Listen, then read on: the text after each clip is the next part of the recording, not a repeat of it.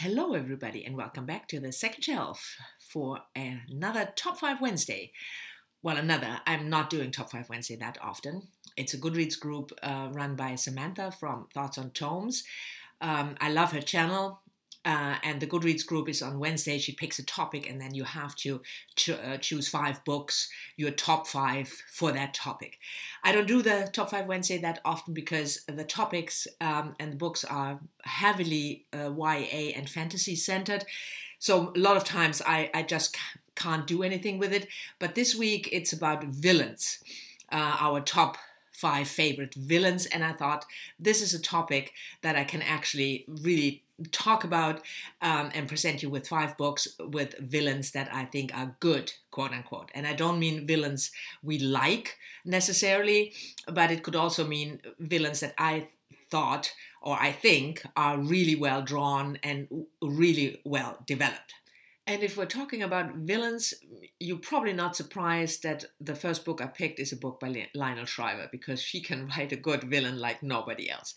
And for this top 5, I picked one of her less famous books, I think, and that's The New Republic. First published in 2012, but written in 1998. And I mention that because it's a book about terrorism. So it was written way before 9/11. Anyway, the main character is Edgar Kellogg. The book is set in the late 1990s in New York first. He's a corporate lawyer, but he switches careers and becomes a journalist. His goal in life is to become not rich, but famous, admired. That's what he wants. And when he gets the assignment from his paper to investigate and report about homegrown terrorism in a fictitious peninsula in Portugal called Barba, he takes up the challenge. So you have to imagine Portugal, and then Lionel Shriver just invented on the southern tip of Portugal, she just added a peninsula, which she called Barba. So it's a fictitious land.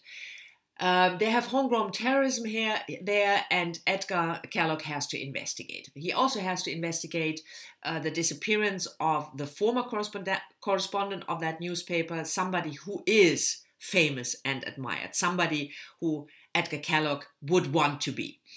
And then you have hilarious twists and turns and the unholy alliance between journalism and terrorism and what's true and what's not. And I thought it was fantastic. I mean, who would dare to make fun of terrorism except for Lionel Shriver? And Edgar Kellogg is not maybe a villain in the sense that he is all bad. I mean, he's not a good guy, and he's looking for his advantage, and he's not good. But he's not entirely bad either, and that, in my opinion, makes him a good villain, and certainly as a central character of a book. So if you are into a story, and if you don't mind that Lionel Shriver makes fun of terrorism with twists and turns about journalism and how to report the truth, or whether you influence the truth, influence events, I thought it was hilarious. So, a good villain, Edgar Kellogg, The New Republic. The second pick for Top 5 Wednesday is Idaho, the debut novel by Emily Raskowitz, published in 2016. Now, you might be familiar with this book because the book was discussed on BookTube and elsewhere a lot after the publication 2 years ago. But for those of you who don't know, the story centers about Wade and Anne in the rural Idaho, really in the mountains. And Anne is Wade's second wife, and they try, to carve out a life, but Wade is a difficult character, a little bit villainous, but it's not the villain I want to talk about.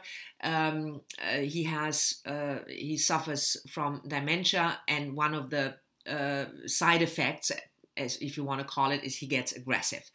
But the central story is about Wade's first wife, Jenny, who 8 years before the novel opens with Anne and Wade. So 8 years before, Jenny killed one of their daughters, and the other one went missing. So Jenny is, if you want, the central villain of the book. We get her perspective as well in the course of the book, because the book is told from various perspectives, Anne, Wade's, Jenny's, and other characters.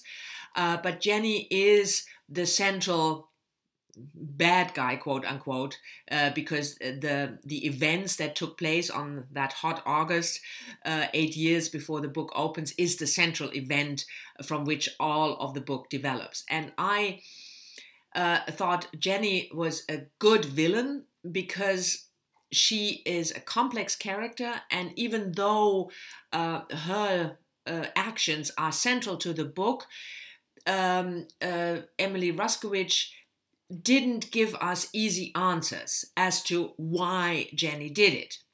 On the contrary, it's never really clear why Jenny did what she did. And I thought that was really good, because often when you, even if you have a good villain or villainous character who does something in the story, the author then goes to quite some length to explain us why the villain did what he did, to make it, understandable. And what I really like about this book is that Emily Raskowitz doesn't. She leaves us with this feeling that there is no explanation. And I thought that was really good. I mean, I didn't read the book just for the villain character, but I really liked the story. But I thought this idea of how you structure a villain or a villainous character was really good. Next book with a good villain is also a debut novel, which didn't get the attention that I thought it deserved, even though it was longlisted for the Man Booker 2 years ago, and that is Work Like Any Other by Virginia Reeves. The book is set, I have to move a little bit because the book is so big. The book is set in the 1920s in Alabama, also a rural setting, a farm, and one of the main characters, Roscoe, his first name is Roscoe Martin. Yeah, Roscoe is his first name. He tries to make ends meet by stealing electricity. And then something happens and he's sent to jail, and the story develops from there. So it's not, Roscoe is not a bad guy, but he does a bad thing, or something he does has horrible consequences. And his wife and he himself, who's sent to prison, they have to deal with it. So the book then follows the life of the wife after Roscoe is sent to prison, but it also follows him in prison and what happens, after the incident and his life in prison, and once he is released. I thought this was a very atmospheric book about a couple in rural Alabama, but I especially liked Roscoe as a main character, as like I said, a good guy doing a bad thing, and his development from there, how he copes with it, how he lives after that, but also how people around him have to cope with what he did and the consequences of his deeds and how they deal with it. So I really liked the book, like I said, and I thought I mention it here, first of all, because it fits the top 5, but also because I think this book should be read by many more people than people who read it so far. This sentence didn't make sense, but you know what I mean. Number 4 in the top 5 good villains is a book that I've talked about on this channel a lot. It's a science fiction book and one of my favorite sci-fi novels, and that is The Sparrow by Mary Doria Russell, published in 1996. The book is set in 2059, or at least when it opens, it's 2059, and we meet our main character, Emilio. He's a Jesuit priest who just came back from a mission, a long mission to a distant planet called Rakat, where he and his crew encountered the people who live there. When Emilio comes back, he has horrible injuries, and it's quite clear really soon that these injuries were inflicted by the people who originally live on this planet. And then we get in back flashes, we get the story of the mission, Emilio and his fellow astronauts who go there, who are interested in, finding the population there, interacting with them, and what kind of consequences this has. So the villains in the book are the people living on Rakat, because I don't want to spoil anything, but they do unspeakable things to the people coming from Earth. But it's also clear that some of the things that they do, although for the human beings it's horrible, they are not meant to be criminal acts. So it's a book in the center. It's really a book about the misunderstandings and the horrible consequences it has if you encounter a culture or a population or a civilization that you have no idea how it works and what kind of consequences then your actions have. I love this book. The way Russell tells us the story of these astronauts, these investigators who come with the best. They have the best purpose. They don't want to be the bad guys, and the other party doesn't want to be bad guys either. But in the end, most of them are. In a sense. And I thought this nuanced approach to what it means to do bad things to other human beings or other beings in general, I thought it was brilliant. The story is brilliant. It's told in a really engaging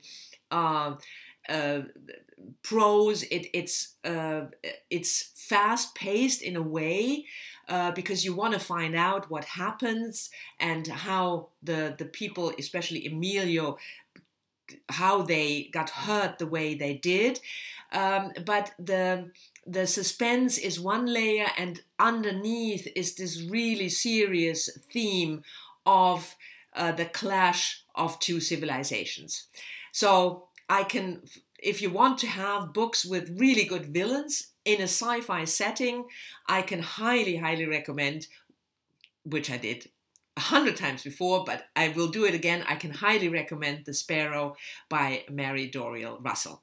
And the last pick has a sort of a similar theme as The Sparrow, but is set here on Earth, and that is Hanya Yanagihara's book, People in the Trees, published in 2013. And if I remember correctly, this was her debut. Now, you might know, if you're following me on Goodreads or other social media, that I did not like A Little Life, her, best-selling book, but I loved the book before this one. The book follows main character Norton Perina, who is a scientist, an anthropologist, who in the 1950s goes on an expedition into a fictitious Micronesian island where you have a special tribe of people who, because of some turtle thing, they live extremely long lives, and he investigates that. That's basically the setting. So the book opens when Norton Perina is arrested for child abuse and child molestation, and then we get his life story told as a memoir. The book is based on a real-life character, a scientist, an anthropologist who was arrested and tried and convicted of child abuse. But it's not in the sense a fictitious tale of that character. That is just the premise. And we follow Norton then in his memoir to this Micronesian island, and he encounters those people and the tribes and the people who live in the trees and who have this this medicine who makes them live very long. And Norton is an objectable character. I mean, he is really unbelievably bad, horrible person. And the fantastic thing about this book is, because it's his memoir, you still want to read it, even though he is despicable and does horrible things, child abuse and sexual abuse being one of them, which is not a spoiler because you hear that right up front. He denies those charges, and then he tells you what, in his view, really happened. And the way Yanagihara does that Norton tries to tell you how good he is and what fantastic things he does, and you as the reader think, you are just horrible. So that is really fantastically done. The story is also really good about this expedition, like in the Sparrow, to where they uncover a remote tribe, the people there, how it's described. But I think, for me, Norton is one of the best villains that I've ever seen in fiction. So those were my top 5 books for villains for Top 5 Wednesday. I hope you've enjoyed it. Thank you very much for watching. As always, I'm looking forward to talking to you down in the comments about the books I mentioned or any other books. Maybe you have books with exceptionally good villains you want to tell me about, and I'll see you all soon in my next video. Bye-bye.